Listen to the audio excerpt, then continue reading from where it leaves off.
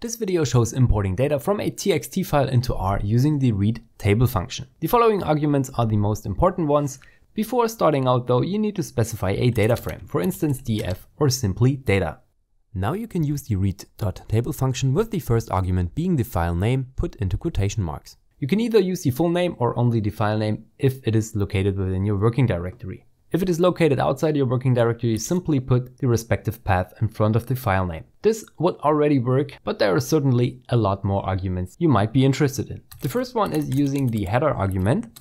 Setting this one to true will use the first line in your TXT file to name the variables. The default value is true, so you only need to use header equals false in case you have no names in the first row of your data. In case you want to give custom variable names, use the call.names argument. Make sure to use a C for combine and then within quotation marks the very first name, then use a comma for the second name and so forth. It is very important though that you have all of the variables named. If one is missing or there's an extra one, this one won't work. Since I already imported it and I have 26 variables, I better leave this one out.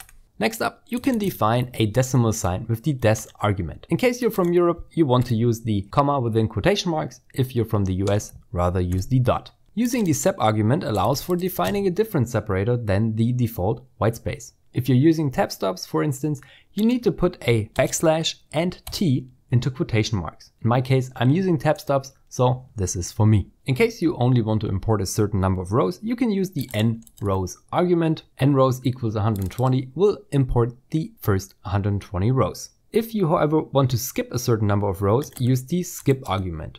For instance, use skip equals 5 if you want to skip the first 5 lines. Please be careful though. If you have your variable names within the first line, this one will be skipped. So use skip with caution and only if you have something above that is not data related. So I will also skip this one, no pun intended. In case you have completely blank lines throughout your data file, use the blank.lines.skip equals true argument. Another helpful argument is strings as factors equals true, which allows you to automatically convert variables that contain strings and values into factors. The use of the so-called call classes argument allows for specifying the class of each column separately. Speaking from experience though, R is pretty good at detecting the proper class of the variable. To see all other existing arguments, you can call up the R documentation by simply double-clicking the read.table function and hitting the F1 key. You can see that there are a lot of other arguments. The majority of them is for very specific cases though.